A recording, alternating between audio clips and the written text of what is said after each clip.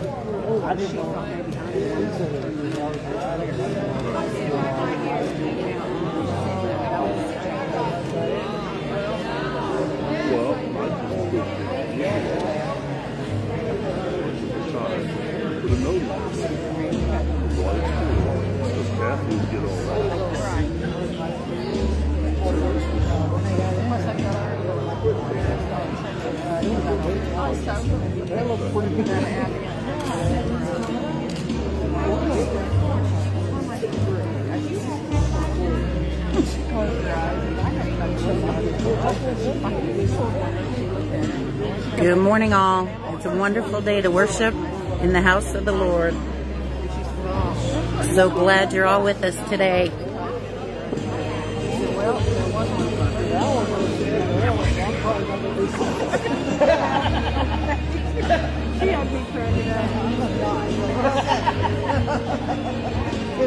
Good morning, Joyce.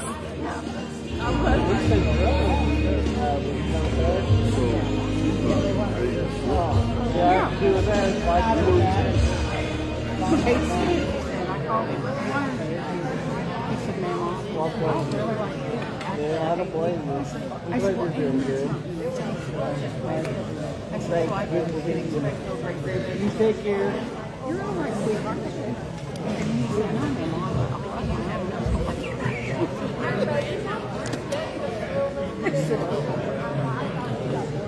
Morning. Let's all stand together, please.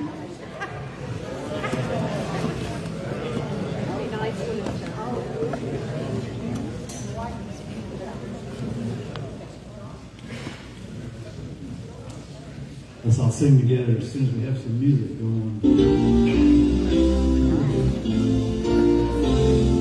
Running, please. Oh, come, all ye faithful, joyful and triumphant. Oh, come ye to Bethlehem. Come and behold him, born the King of angels. Oh, come, let us adore him. Oh, come, let us adore him. Oh, come, let us adore him, Christ the Lord. Sing choirs of angels, sing in exaltation. Oh, sing all ye drivers of heaven above. Glory to God, glory in the highest.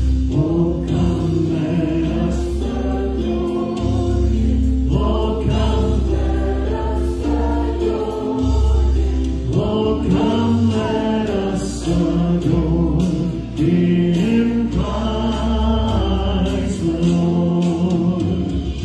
Yea, Lord, we greet thee, born this happy morning. Jesus, to thee be all glory. Word of the Father,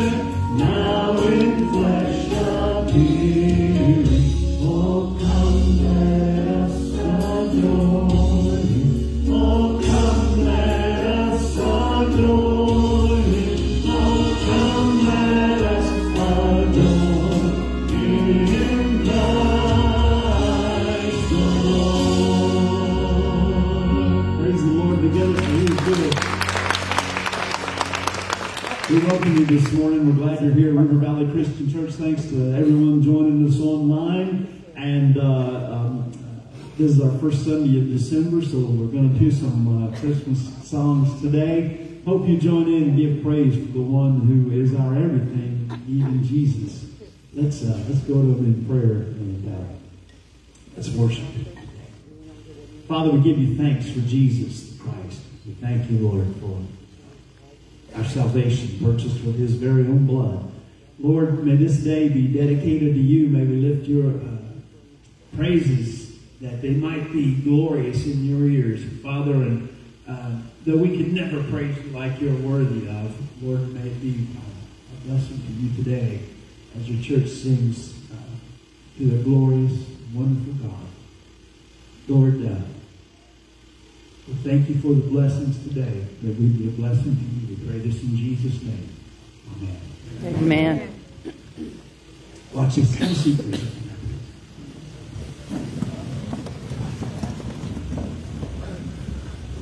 My mama told me something when I was growing up that has forever changed my life. She played the piano at our little church at 3rd and Pine Street for 37 years. She tried to teach me to play the piano, but I wasn't very good. She would teach me the names of the notes, what a major key is, what a minor key is. She tried to teach me musical theory, but I was just bored. Then, one day, she told me that the best news in the world is found by playing a simple scale on the piano. I had no idea what she meant, so she told me to play an 8-note scale. So I did. I said, how is that good news? And she said I played it incorrectly and that I needed to play it the other way. So I did.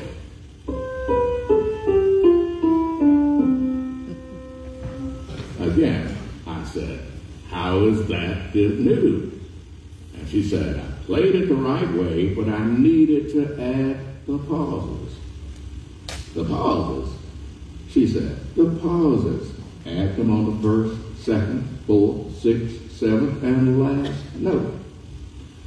Now, I was frustrated and said, how can 8 notes with random pauses be the best news in the world? Then I got up, walked away, and went outside. Frankly, I didn't care what she was talking about. I didn't like playing the piano anyway.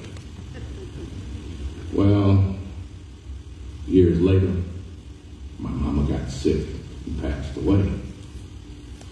As I was thinking about her, I remembered what she told me about the piano. Not only that, I still remember the notes she told me to pause. The first, second, fourth, sixth, seventh, and last note. So I sat down at her piano and played the scale with the pauses.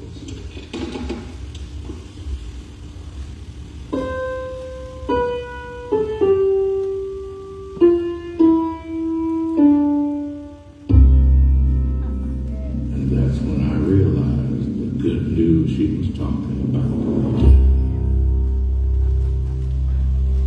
Let's stand together. Let's sing the joy.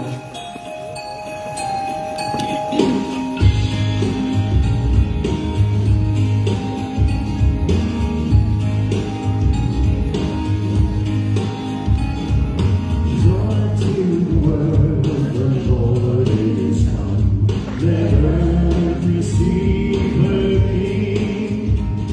Let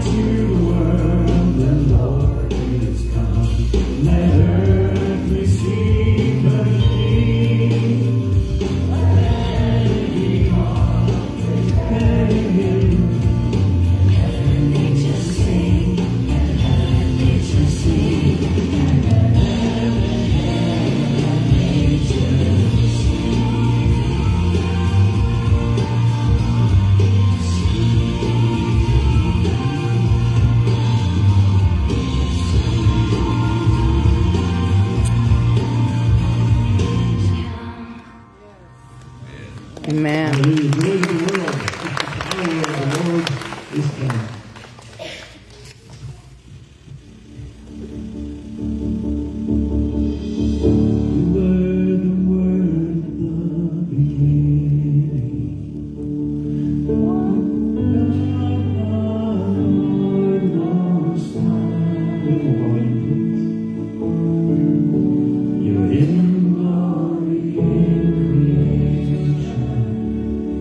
Now revealed in you are.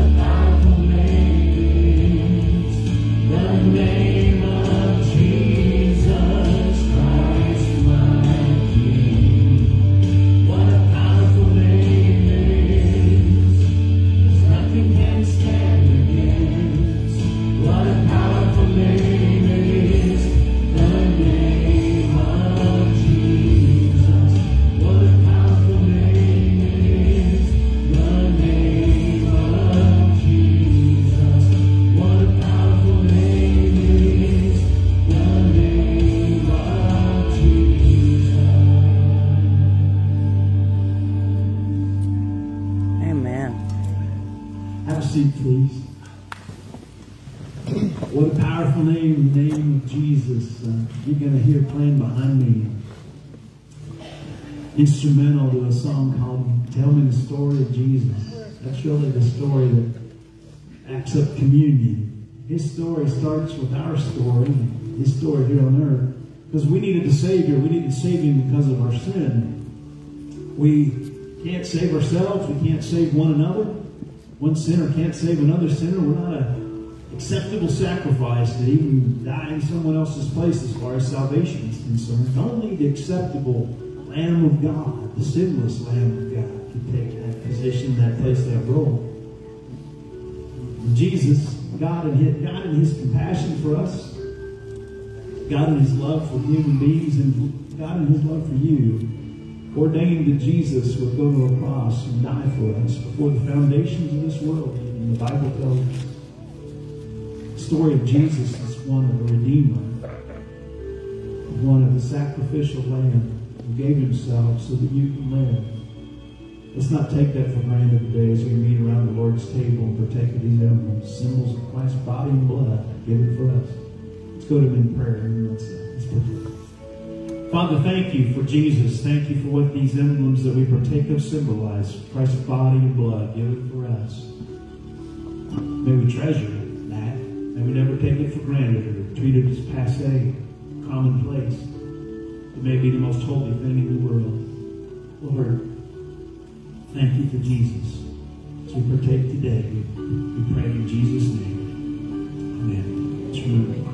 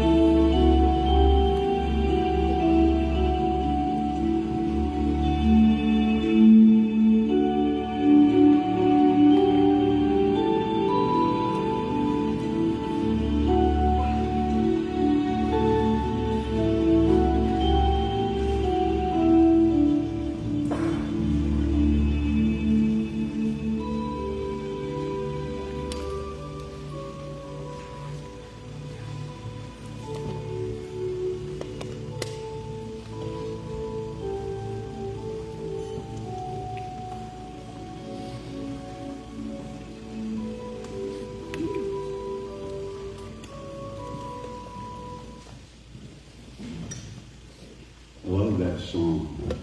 Tell me the story of Jesus. Kids, you can go to your teaching time right now. If you're here today and you have your Bible, would you hold it up?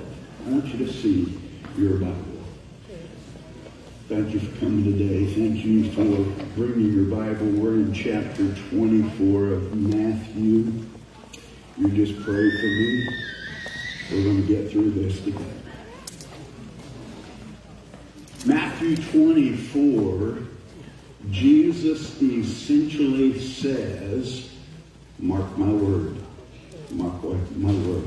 Have you ever heard anybody say, mark my word? Yes. And when they say that, they believe it's true, and you better believe it, you better practice it, and then it's going to be for your good. I went on the internet and tried to find some examples of where people have said, mark my word. A coach might say, mark my word, he won't play the last quarter of this game. A graduate might say, mark my word, you'll remember my name. A boyfriend might say, mark my word, you won't regret saying yes to marrying me. A friend might say, mark my word, your son, your daughter will go far one day. A counselor might say, mark my words, if you don't stop abusing them, they will leave you.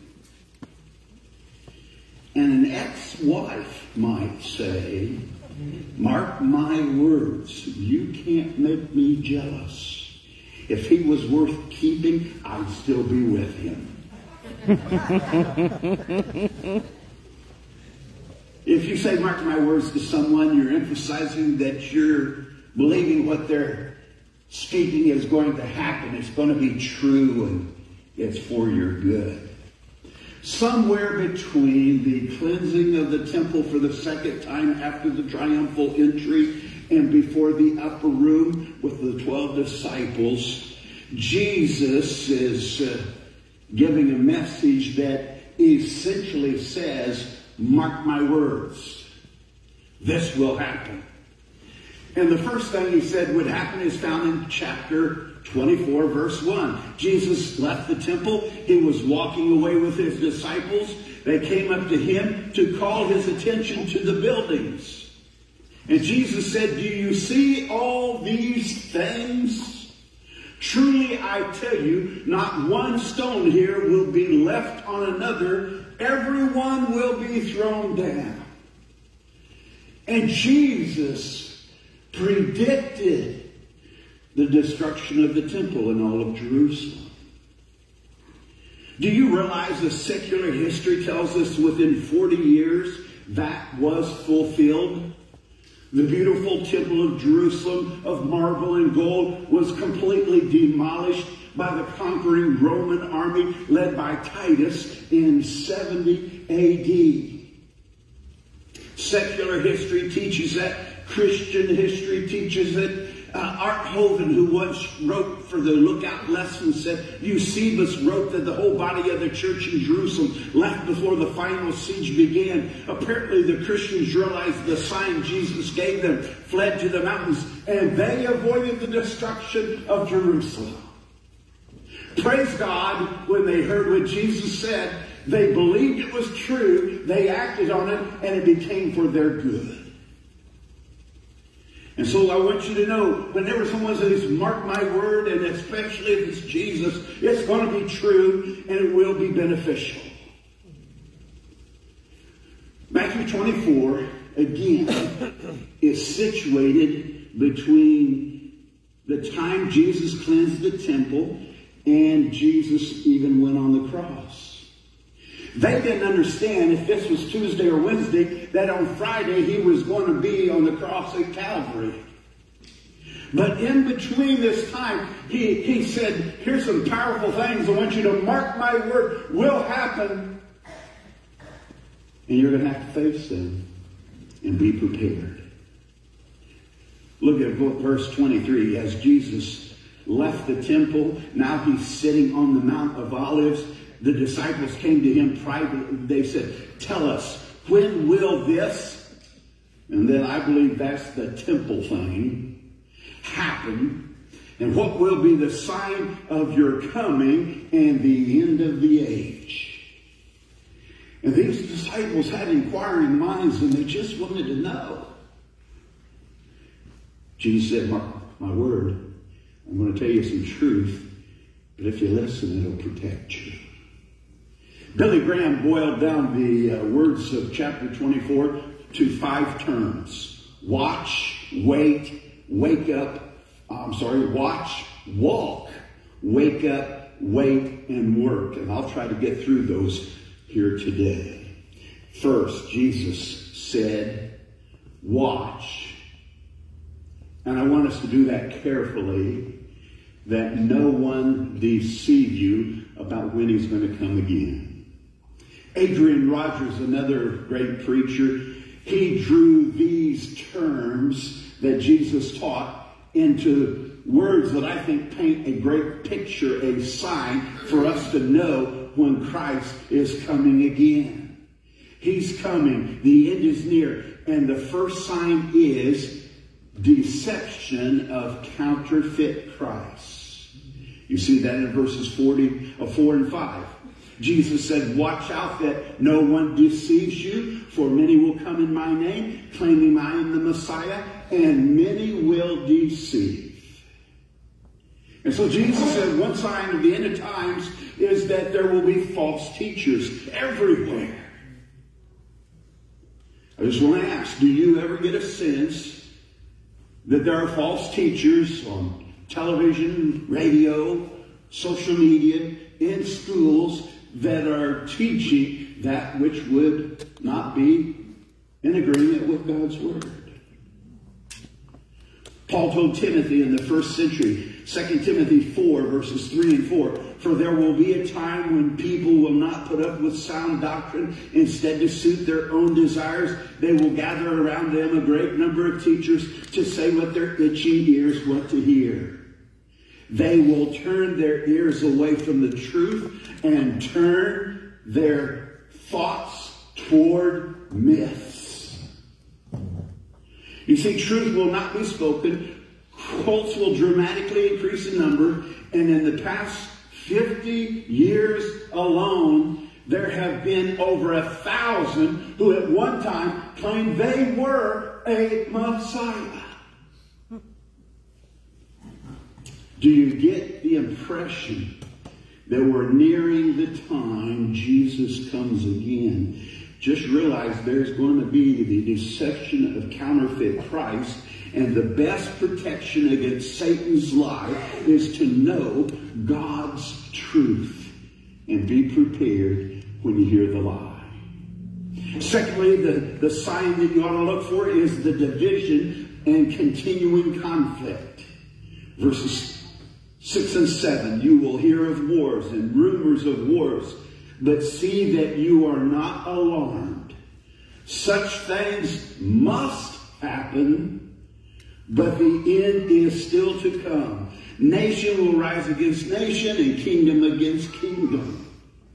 It's been noted that maybe over 6,000 years of history, we have lost over 600 million people in a conflict on this earth. Since 1900, we've had 2 world wars. At the end of 2003, there were 15 major wars underway, and there have been at least 20 since then. Do you understand that contrary to the dreams of the enlightened and the empty promises of secular teachers, man is not getting better and better? We're only getting better at learning how to fight and even kill one another. I believe we've got a sign the coming is near. Another sign Jesus spoke is disasters of cataclysmic consequence. There will be global challenges, verses 7 and 8. Jesus said there will be famines and earthquakes in various places, and all these are the beginning of birth pains. Jesus said in the days before he returns, there will be famines. When you look at the passage in Luke 21 where Jesus is teaching, Luke adds that Jesus included, there will be pestilences. And then Matthew says, and Luke agrees, there will be earthquakes in various places. How many of us in our lifetime have seen famines? How many of us have seen the pictures of emaciated children or desperate Jewish people who are looking for food because there's famine in their land? It moves us to action. But when we see that, we ought to know the end is near. In the 50s, we faced polio. In later decades came AIDS, Ebola, SARS. In the last 2 years, we have faced the pestilence of the coronavirus. Not only that, earthquakes have increased over 2,000% since 1492, when Columbus sailed the ocean blue. The world is shaking, and it's just reminding us Jesus is coming soon. You know, every time my wife hears that there's been an earthquake, she reminds me, Kevin, Jesus is coming soon. I think about that and I just wonder if she thinks I need to get my house in order. When you have that earthquake, would you tell your loved ones, Jesus is coming soon, and be sure they know they ought to get their house in order. Amen. Jesus did say the famines and pestilence and earthquakes are the beginning of the earth's birth pains. I like what Max Lucado said. He said the term birth pains we men are not qualified to define. And he said, I get that. I wouldn't even try. Then he said, I have it on good authority that birth pains are painful, and they will come with increasing frequency as the time draws near. And Jesus compared famines and pestilence and earthquakes to birth pains that are painful. And how many of us have seen the debris of great loss from any of those? And they come with increasing frequency in the days that we even now live. And I believe it's just a sign that a big event is pretty near. Sign number 4. Jesus indicates there will be an increase in defamation of committed Christians. Listen to verse 9. Jesus is speaking. Here's what he's telling his disciples. This would not be a great recruitment tool, and it may not be, if you're here for the first time, a great thing for you to hear, but I want you to know, with Christ, we can endure. But he told those who were following him just days before the cross, you will be handed over to be persecuted and put to death, and you will be hated by all nations because of me. At that time, many will turn away from the faith and will betray and hate each other. And I don't know if you've noticed, but the world allows a lot of religions to peacefully exist. But if you are a believer in Jesus, they want to tap that down. They've even said from the beginning chapters of Acts, when the church began in Jerusalem, you stop preaching that message of Jesus. They put him in prison. James was beheaded, the first martyr. Others have been crucified and worse. Voice of the Martyrs contends that more Christ followers have been killed for their faith in this last century than all the other centuries combined. There's persecution of Christians in the world today, and it is Christians who often are at the wrath of those who don't believe. Persecution of Christians will increase, but sadly with that, the number of devoted followers of Christ will decrease. They'll quit following Jesus. And Billy Graham, in his heyday, he said this. He said, mark my word. The day is coming when it's going to cost to live for Jesus Christ. And we are more and more a minority, and that's exactly what it was like in the first century. Mark my word. You can count that if you say you're following Jesus, you will have some opposition, and it will increase. But it's a sign Jesus is coming again. Sign number 5, there will be accompanied distortions from Christless cults.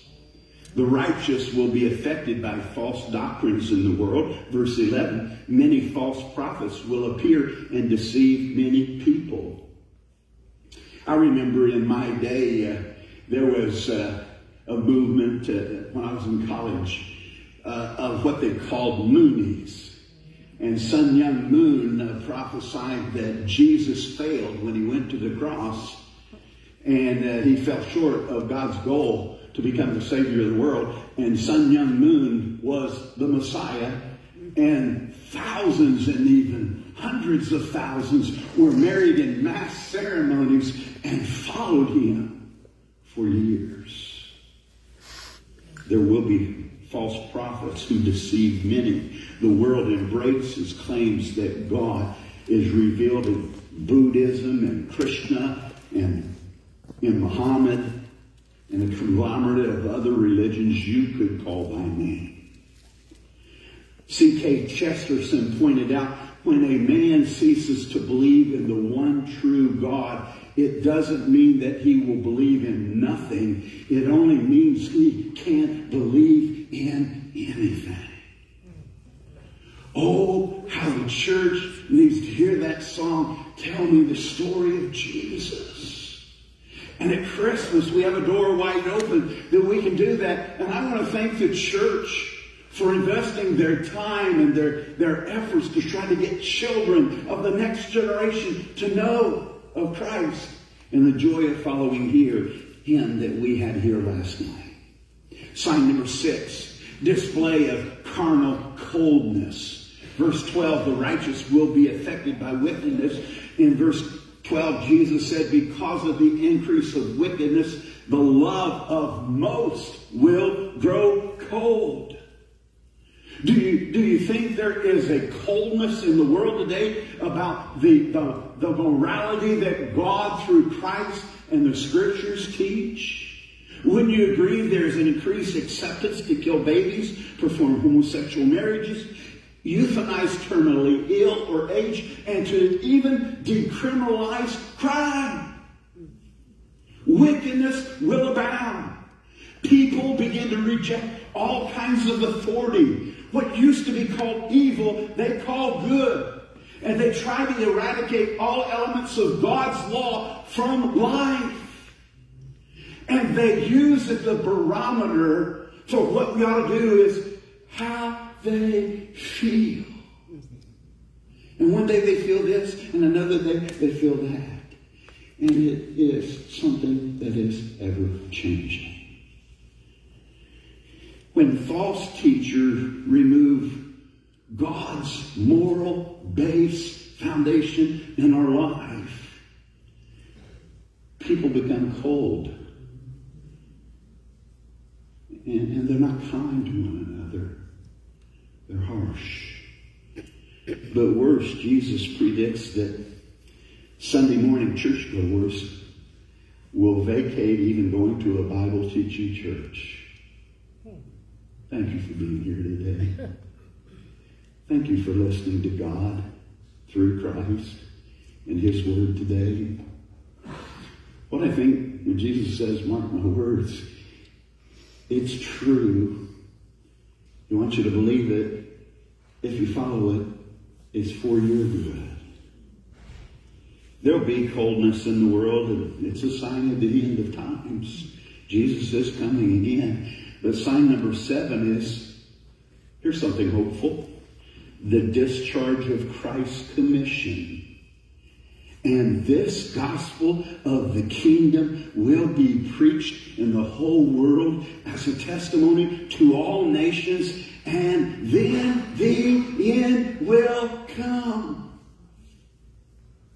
Billy Graham did a great job getting the gospel to go globally. He took it to many corners in the world. But there are those who say there are yet as many as 1,300 dialects, ethnic groups that don't have the Bible in their language today. So we still have much work to do. Jesus commissioned us to take the gospel to every nation. We could use crusades. We could use radio. We could use television. There are books. There are tapes. There's leaflets. There's the internet. There's a lot of ways we can get the gospel out to the world. And even in this time of pandemic, when we believe the end was coming near, we chose the technology of Facebook Live to make sure that if you couldn't get them here, we could go to you. Amen. Amen. Because we believe we are to discharge Christ's word to every nation, to any person who would ever hear and then believe. I do believe God is moving in the world today. There are places where the church is blossoming under great oppression. People say that the church in China, with all that we hear that is oppressive there, is the strongest church in any nation of the world. They're underground. They're worshiping privately, but they're strong in Christ. While we yet have freedom, let's not forsake the assembling of ourselves together as some are in the habit of doing. Let's gather that we might continually feed ourselves and encourage others and discharge this challenge to go worldwide with the story of Jesus. Because once it does get to every corner of the world, then Jesus says that's a sign that He is coming again. My question is, there are 7 signs we have identified. If we held them up to you and we reminded you weekly, would you follow the signs? And would you believe the end is near? I heard the story of 2 fellows that had been fishing by a nearby river. And as they came back, they made a sign, and the sign said, "The end is near. Turn yourselves around now before it's too late." And they held up that sign to everyone passing by, hoping they would see it. The first car that passed by didn't appreciate the sign. The driver rolled the window down, shouted at the 2 men, "Would you leave us alone, you religious nuts?" And they zoomed past the sign. And all of a sudden, the 2 fellows holding the sign heard a big splash. And they looked at each other and said, "Do you think we should have written on the sign, 'Bridge out ahead'?"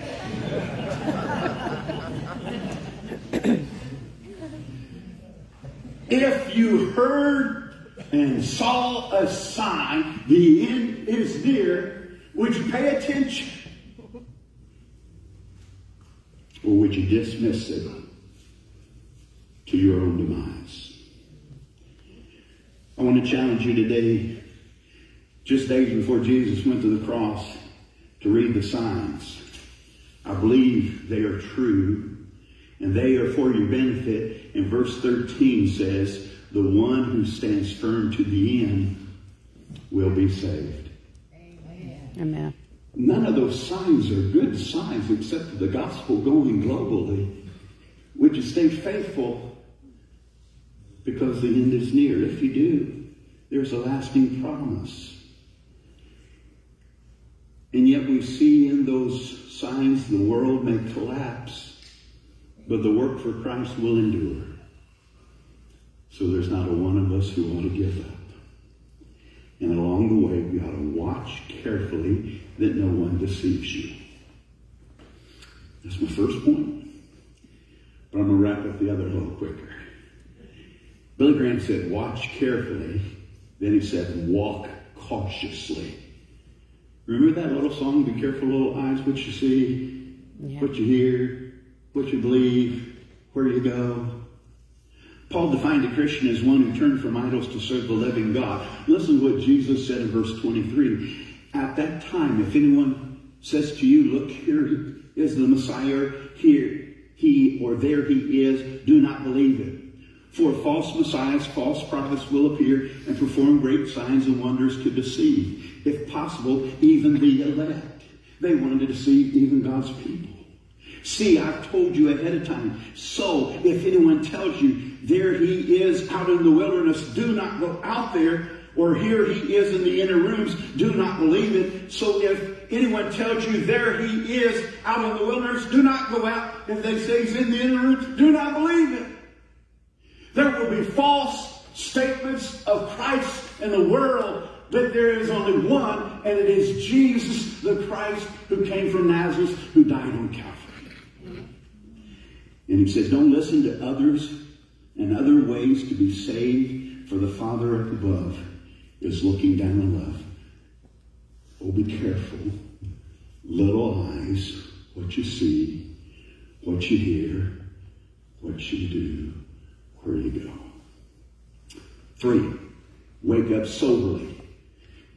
Jesus used a lesson from a fig tree. Learn from the fig tree at Summit that is coming soon. Verse 32. I learned this lesson from the fig tree. As soon as its twigs get tender and its leaves come out, you know the summer is near. Even so, when you see all these things, you know that it is near. The end of time is near. It's right at the door.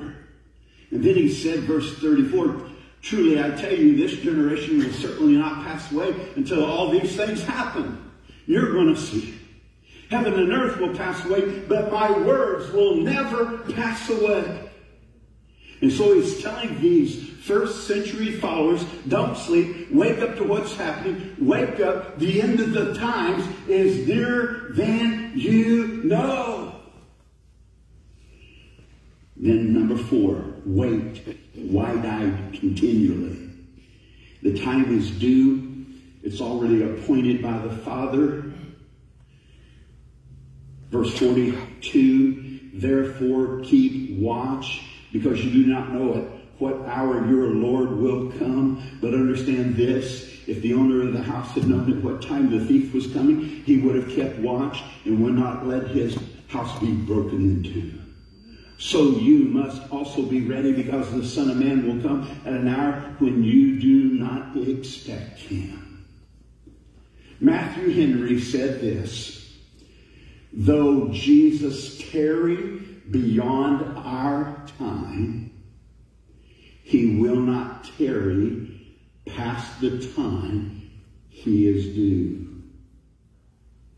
And the Father knows when that time is that he is due.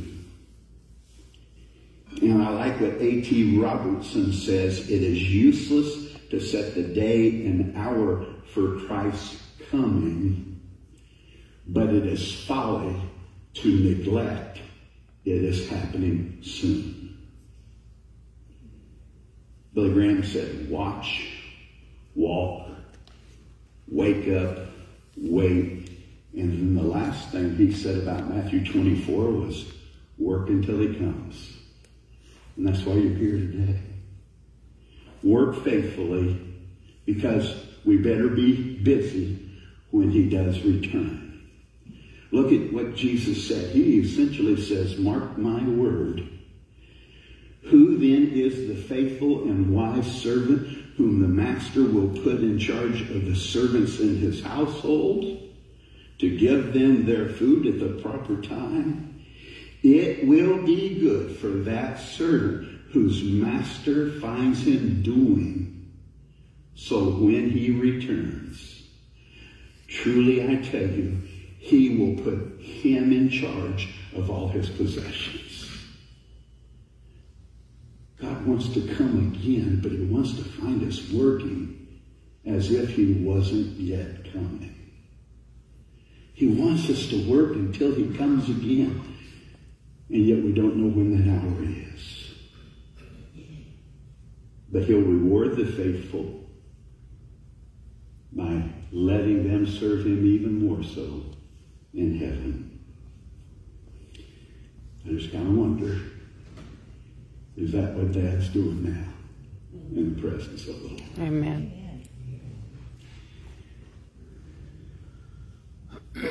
We'll get through everything this world throws at us, and then he'll come again. But it's not going to be painless. It won't be quick. God will use the mess of this world to let us be messengers of a loving God who is coming again. Amen. Mark my word, when Jesus left finally the presence of his disciples, remember what Jesus said? And I will be with you always to the end of the age. What a great hope. He's going to be with us till he comes again. On our trip back from Missouri, if you want to stand with me, go ahead and stand.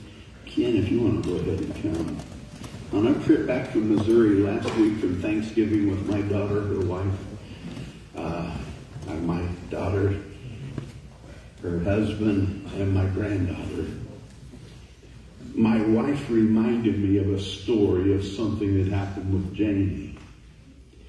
Back when Jamie was 4 or 5, Jamie heard this song and she would sing it and we would play it in the car. And the lyrics are, people get ready, Jesus is coming, soon we'll be going home. And it was just a lively little kids chorus that she gravitated to, and we played it and we sang, and she would sing that to the top of her lungs. And what Lee reminded me was one day Jamie had an appointment in the Christmas time to go to her pediatrician for just a checkup, and doctor called her into the office, and there was Christmas music playing, and the doctor was talking with Jamie, and Finally, he said, well, do you know who's coming soon? And Jamie goes, yes, Jesus. And he said, that doctor was just caught off guard. We need to teach the children of God. Jesus is coming soon.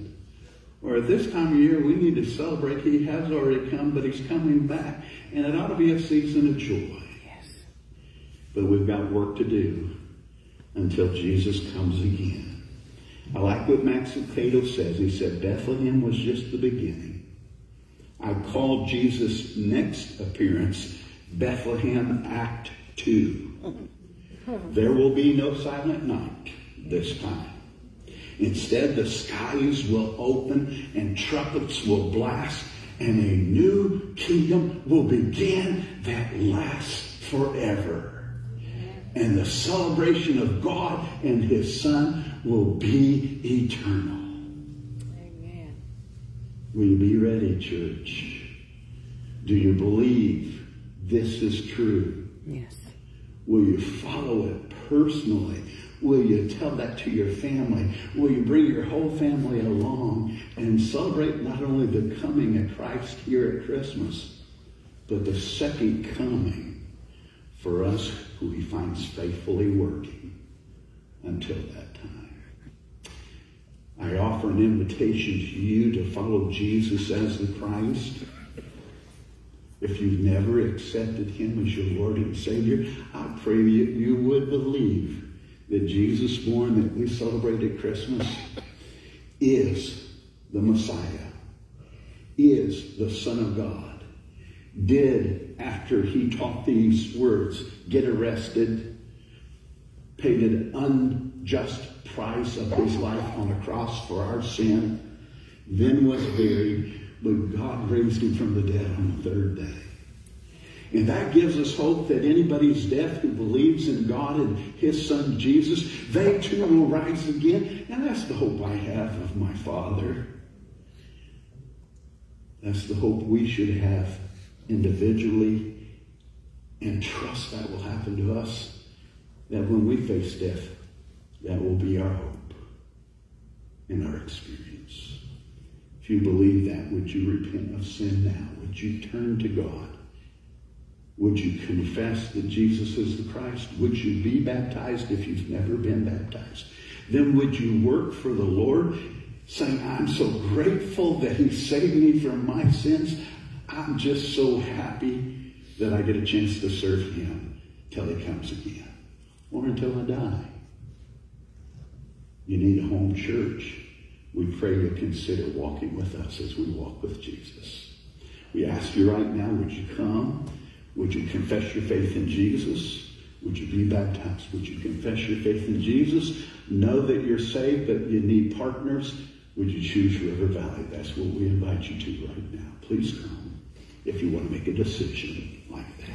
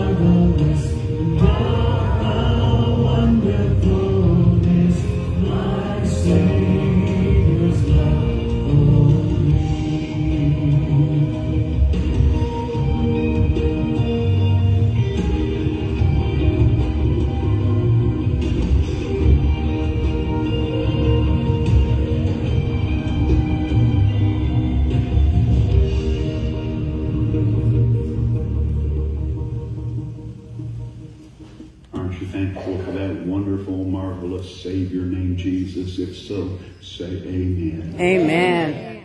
We're so glad you're here today. I want you to come back, if you could, at 2 o'clock to support Joni Volke. Joni's here today. She has been a trooper.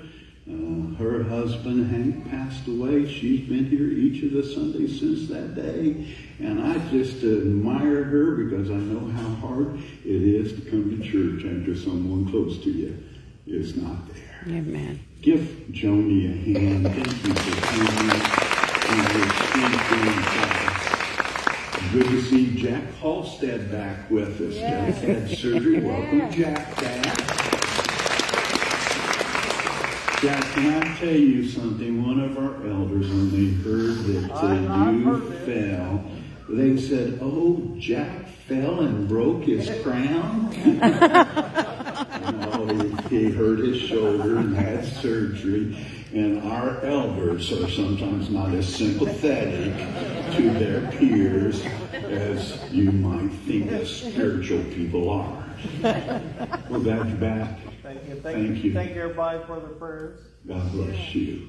So many others on our list. We've got a lot of people we need to pray for. I'm really glad Janice is here. Keep praying for her dad, who's 93. And we want him around a long time because I know it's going to be a terrible day when the Lord calls him home, but we hope that's way far away.